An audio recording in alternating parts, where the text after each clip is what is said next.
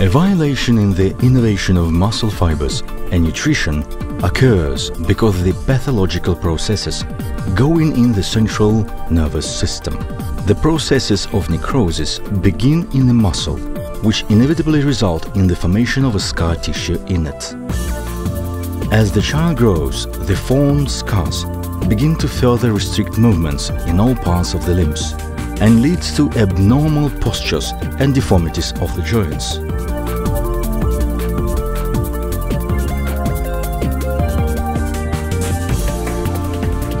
The method of treatment of patients with the disorders of musculoskeletal system is based on the scientific research conducted by Professor Ulzibat. The developed surgical technique of a step-by-step fiberotomy allows to remove local muscle contractions and pain syndromes. The method involves dissection of the muscle scars with a specially designed scalpel. The operation is performed in a sparing mode without cutting the skin and only in the area of the scar with keeping the healthy muscles.